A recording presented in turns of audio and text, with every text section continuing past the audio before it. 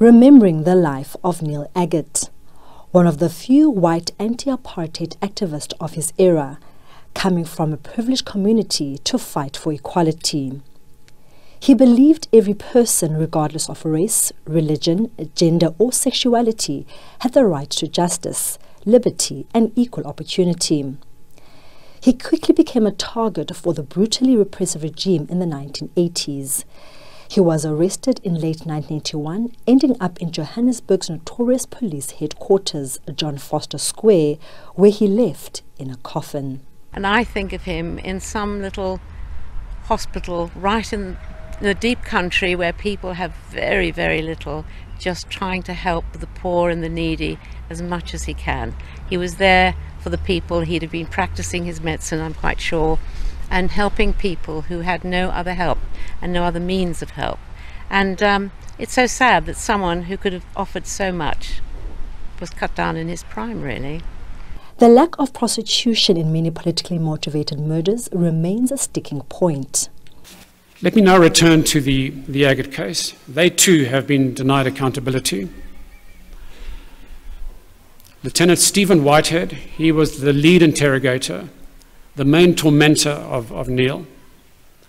He died on the 22nd of April 2019, ironically in the same week that the Minister of Justice announced that the inquest would be reopened. At that time he was only 62 years old.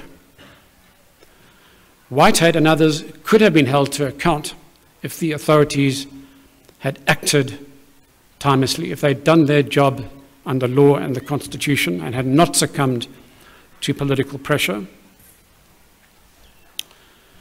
I want to mention another Kingswood College student from those days, Brian Sandberg. Brian was a friend and classmate of Neil here at Kingswood. He founded the Neil Aggett support group and campaigned for many years for justice. He laid criminal charges against Whitehead at the Johannesburg Central Police Station, indeed the same police station or building where Neil died. That he did in 2013. If the authorities had acted upon that complaint as far back as 2013, some accountability could have been secured. We could have faced Stephen Whitehead and asked him some hard questions. Brian died in 2014. The lecture also brought enlightenment to many attending. I think what stood out for me was just the fact that it took so many years in order for people just to get justice. I honestly didn't realize that it could take that long in order for someone just to find out the truth behind what happened to their loved ones and their family members. So I think that's really what stood out for me, because that's something that I didn't really know about. For me, what stood out is the amount of injustice that occurred during that time, because especially for me, I'm not from South Africa, so all that I really hear about that time is during your history lesson, or what you hear, you know, what makes it over the border. But I think actually getting to hear the amount of injustice that occurred during that time and how serious it was, and that although the law may have said you cannot go against it, or society may have said that there were certain people who despite all of that went against it and felt that it was most important to stand up for injustice and for human rights.